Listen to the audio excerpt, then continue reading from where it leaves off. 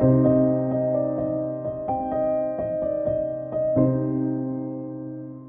hey there, it's Sandy Allnock, and I'm an artist and crafter here on YouTube. And today I'm going to be making this card that has a double blended light source. So it's got two places where the light's coming from. I don't usually do that kind of thing, but I thought this would be helpful because if you look at any of the old masters, the baby Jesus glowed. There was always light coming from the baby Jesus. So there's also light coming from the star, which in this case happens to be on the barn instead of behind the barn in the sky. So I have two light sources, and I'm just going to use the same series of colors to create these highlights around them. Now, some people will go from the darkest colors on the outside to the lightest colors on the inside. And in many cases, and possibly even in this case, that would have been the smarter way to go. Because one of the things that happens when you start adding the darker colors around it is, depending on your decisions about how dark you're going to go, which I kept changing my mind, how dark I wanted to go, then you're going to keep closing in on the highlight. It's going to get smaller and smaller, which I was fine with because that original yellow had gotten really large. But every time you add one of those extra colors on the outside, you're going to have to do a little bit of blending as you get toward the inside. So in some instances, and this might be one of them, it may have been easier to start from the outside, get those darks in there, and then blend your way inside. But, I'm not known for doing the easy way. So I went from the inside to the outside and then kept going back in with some of the previous colors to create this double highlight. And I'm not really worried about coloring over some of the parts of the barn or anything. A lot of that's going to just be really dark color and disappear and, just cover right over top of those reds and yellows. So I'm not really concerned about that at all. Being a little bit careful around the animals and things and the Holy Family because I didn't want to mess them up. But again, a lot of that's going to get really dark because the lighting is going to be really strong. In a lot of nativity scenes that you can make, if you make your lighting really dramatic, then there's really only a few areas you have to worry about coloring, which is leaving some highlight around the main figures in the picture because everything else becomes unimportant. It doesn't matter if it's a sheep or a, donkey or a duck. It can be anything as long as it's a lumpy shape that makes you think animal because people in their mind fill in what everything is. So a lot of my colors on those things are going to get very dark and very rich because they don't matter that much. Just having a little highlights on them to make them look like animal shapes is going to be enough. But I'm still working on darkening my colors. You can see how I'm going to have to now go back in and do blending again because I decided I was really going to go dark red. At the beginning of this, I didn't know how dark I was going to end up. I almost thought I was going to go purple, but I ended up kicking the purple out the window because I thought red is going to be really striking because I don't see this kind of coloration very much on a Christmas card and it'll make it really unique. So that would be a good thing. And I also wasn't sure when I showed you the acetate card at the beginning what I was going to do, if this was just going to be the card front or not. But this stamp set has the Magi, the three kings, and I did figure out a way to show you how you can use them on an acetate card. But you can watch very slowly. The center is just getting pulled in closer and closer because I have to keep blending all those darker, richer colors in and lightening up. I'm just going from the outside R89 back to the R37, back to the R14 and the YR04, just working my way through that cycle until I get back down to that center. And with something like this, in some ways, having really small glowing areas is actually going to be better than having a wide blend because it's going to put more focus on each one of those highlights. If they're both really, really big, then it doesn't necessarily look like those are the things that are glowing. It just looks like there's an overall glow if they're joined to each other. But having this definite separation between them makes them look like two separate glows. So even though a lot of you may have been looking at this and thinking, she's insane, she's spending a lot of time working on this glow for no benefit. ends up coming out pretty nice in the end anyway. So there you go. It just takes some time, and I have nothing but time. It's just something I have a lot of, so I do love spending a lot of time on my Christmas cards anyway, though, because I send out a ton of them, and it's one time of the year that I reach out to some people that I normally don't get to reach out to. I don't write to them very often, so since it's the one time of year they're going to get a card, I'm going to send them a really nice one. So I keep working back into some of these colors. I wanted that red to be really rich. And you may notice that over time, or not even very much time, in the few minutes that it took for that to dry, the red colors were kind of starting to fade. And not necessarily fade, but when the paper is wet because it's filled with color, then it's got a lot of moisture in it. And as that moisture dries up, that's where some of the blotchiness appears.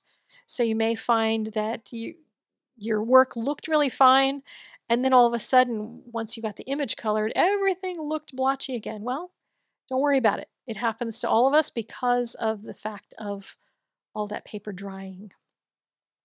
So I'm speeding this up now because we're done with the crazy blendy double blend sky, and I'm just going to start working on the rest of the elements. And the rest of these, I'm going to make anything that's close up to the light source. Those are going to be lighter shades and then darker shades as I get out from them. And I'm going to put some strategic highlights in just a few areas, like those two side poles on the barn are going to have the two verticals are going to have highlights on them. And then each of the characters is going to have highlights just like on the top of their heads and that sort of thing. But a lot of the rest of it is going to disappear into a mush of color because I don't really need a whole lot of details or anything on all of the rest of it. Anybody who looks at this card in the Christmas season is going to know that this is a nativity scene, that there's two people, a man, a woman, and a baby, and that there's animals around it. That's just the assumption they're going to make, even if they can't see what's going on here, if all of this gets really dark. It's not going to matter at all. So this is like a really dark robe. Most people would use a really pale blue for Mary. I'm just making it nice and dark. I want all of this stuff to be just rich, dark shapes that don't really matter a whole lot. I don't want the emphasis to be on them because the emphasis is on the light. And that's one of the main things that you can work on in your cards is figure out what is the most important thing on the card. If everything is important, then nothing is seen. So here I'm just knocking these animals back until they practically don't exist. This white sheep, I'm coloring with a very dark gray. I'll go in and lighten it with a lighter gray a little bit, but I want it really dark. I want it to practically look black because all I need is that little glow on the face. That's it. I don't need anything else. I'm going to have a little bit of yellow coming out from the baby Jesus. That's going to hit the ground down there, the hay. And since I at this point had decided that I was going to make this the inside of the acetate card, I left the bottom so that I could write or stamp a message down there if I wanted to. And I'm also going to put a white panel on the back of the card as well. So I'll be able to write on that as well.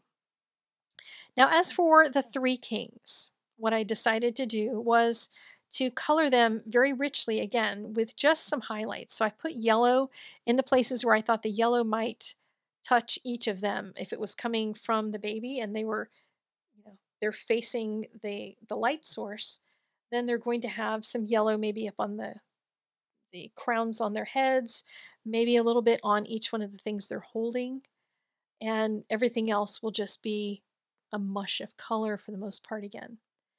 And I wanted dark, rich colors on each of their clothing so that they kind of become just a blob of a unit.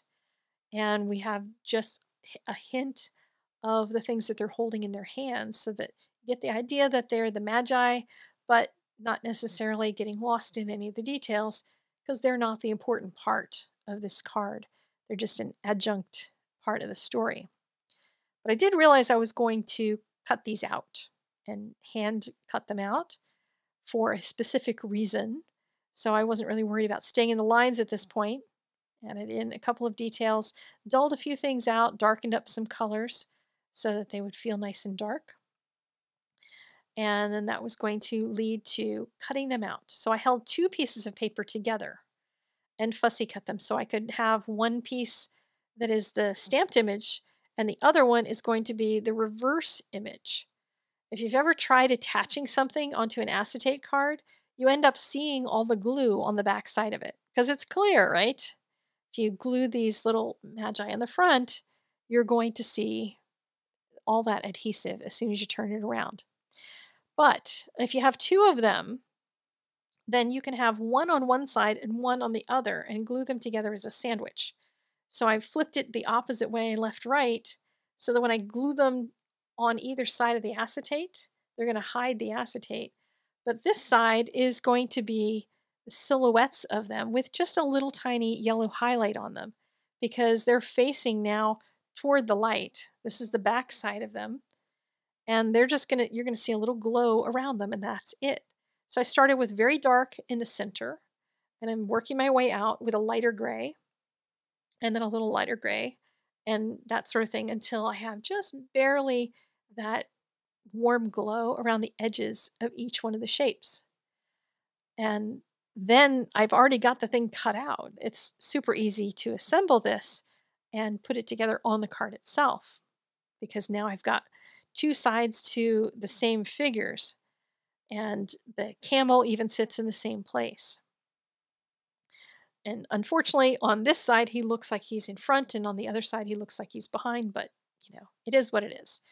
You can see how they assemble together on either side of that acetate. So here's the card. On the back, I put another panel so that I could write a note back there. And then I have the acetate on the front. I've put the adhesive on the underside of my picture here. I'm going to glue the other one on the other side, and you won't see the adhesive from either one of them. When the card is open, the Magi are facing the baby Jesus. And when it's closed, you just see the back of them walking up to the manger. So that is my card. I hope that you got something out of this. The main focus was that double lighting, but the acetate trick was a little bonus for you. You can do that with a lot of different kinds of images on other cards too. Thank you for joining me. If you like this video, if you got anything out of it, please click the like button, subscribe if you haven't, and I will see you again very soon with another video. Thanks. Bye-bye.